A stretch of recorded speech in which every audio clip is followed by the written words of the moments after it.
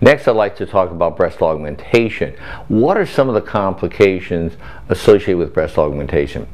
I think breast augmentation is one of the best operations we do. It has one of the highest satisfaction rates, and it really does a lot to enhance your self-esteem, your self-image, your body image. It's a wonderful, wonderful operation. And again, accordingly, there's bruising, swelling, infection, bleeding, scarring. Fortunately, these are minimal. Infection in breast augmentations extremely rare. And one of the ways we minimize that risk is to go ahead and give the patients some antibacterial soap to use prior to the breast augmentation to minimize bacterial counts on the skin. I also give my patients intravenous antibiotics about an hour before the procedure. I think it's important to understand that there are two types of implants. There's saline and there's silicone, and both are devices, and none of which will last forever. I've had women that have had implants put in for 25, 30 years, so they're not going to last forever. Most of the time, what women will do is they'll get it done at 30, they'll come back at 35 or 40 and say, I want to be fuller, or I need a lift, or whatever. So at that point in time, we will change it out. One of the complications that I think really is a complication isn't, and that has to do with encapsulation. Every woman who gets a breast implant, 100% of the time, will get a capsule. And what a capsule is, it's your body's normal response to a foreign body. So if you put 2 implants in, you get 2 foreign bodies, you're going to get 2 capsules. Now that capsule can sometimes get hard and can get tender and sore.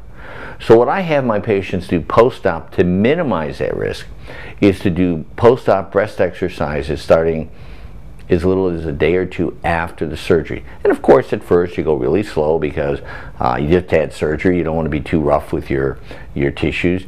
And so you gradually start to manipulate the implant within the pocket so that the pocket doesn't contract and get hard. And my experience with hundreds of breast augs over the years is that women who go ahead and massage on a regular basis will have fewer problems with hardness than women that don't. Another possible complication is loss of nipple sensation. I have to say, fortunately, this is not a significant problem. It has not been a significant problem in my experience. Now, again, when you cut skin, you cut little sensory nerves, and there have been reports where individuals will get painful neuroma or a sensory nerve that gets painful after the surgery. This may dissipate or go away once the swelling and the edema goes down. But again, it has not been a significant problem in my hands.